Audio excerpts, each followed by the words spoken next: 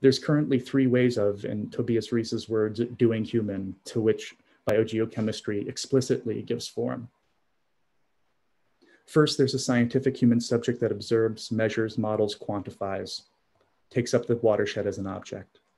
Second, there's a figure of the human as an anthropogenic agent who, on the one hand, consumes resources like water and energy, and therefore needs the watershed system as a natural resource for sustenance.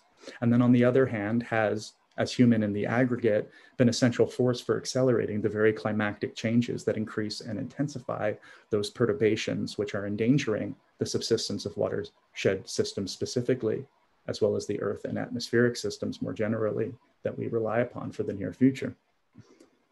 The concepts of human implied in both of these cases is one that is separate from the earth, outside of nature.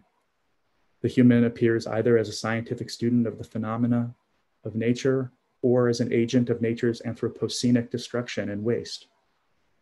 Lastly, as with conservation biology, biodiversity movements and ecological science more broadly, as well as activism, the DOE-funded biogeochemists implicitly propose an image of the human as an environmental steward, a custodial role relative to earth and nature, the human as resource manager.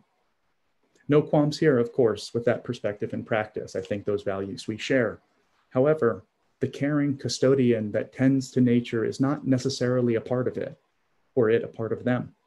So the challenge with biogeochemistry remains how to bring the earth and the human together, to forge a planetary perspective for figuring a flourishing future for Earth, us, and others together. Earth science holds much promise for this perspectival philosophical work.